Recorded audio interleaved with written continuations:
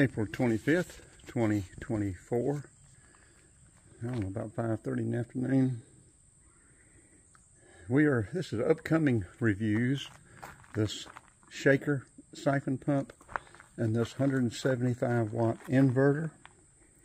You just plug into the cigarette lighter. It has a 3 amp USB-C, a 2.4 amp USB-A. It also has the 12 volt that you can pull off the back of it. I've had it. That works very good. I just have bought this. I'll try that out. These are just some of the other things we've done reviews of. That 10 watt solar cell, that Osmo Action 3 camera, the GoPro Black 10, that Samsung 8 pad, that power pack. We've done reviews of that master heater, the Little Buddy propane heater and its big brother. Done reviews of it. We've done reviews of the Zebco reels back there. We've done reviews of that. You can't see it, but I've got a review of it from last weekend. The portable heat AC unit from the EcoFlow. We've also done reviews of this Rad mini folding bike. That EcoFlow 160 watt solar cell that goes with the EcoFlow inverter battery solar charger.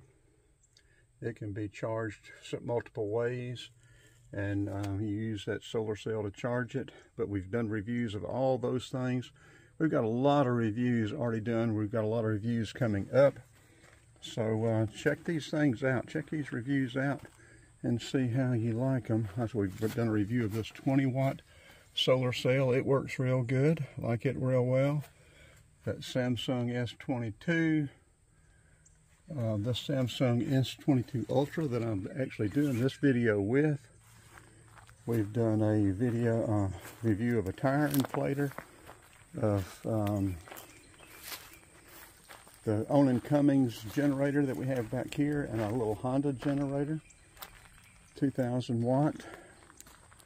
What else have we done video reviews of? We've done, a toaster. This toaster, we've done it. The coffee kettle to heat water. We've got over 100 reviews. So y'all check out these reviews and come back and check out the reviews on this shaker siphon pump and the 175 watt inverter powered by the cigarette lighter. They'll be coming up. This will be coming up tonight. I'm not sure about the shaker siphon pump, but we've got a review of our Dell computer, Dell monitor. We've got auto repair vehicle videos working on this van. We've got a review of these Nilight off-road combination lights. It's got that top light is off-road, the bottom light is a running light.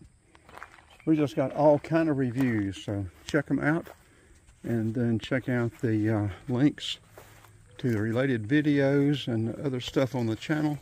There's over 2,700 videos on the channel, so check all that out. I would appreciate it greatly. So let me know what you think.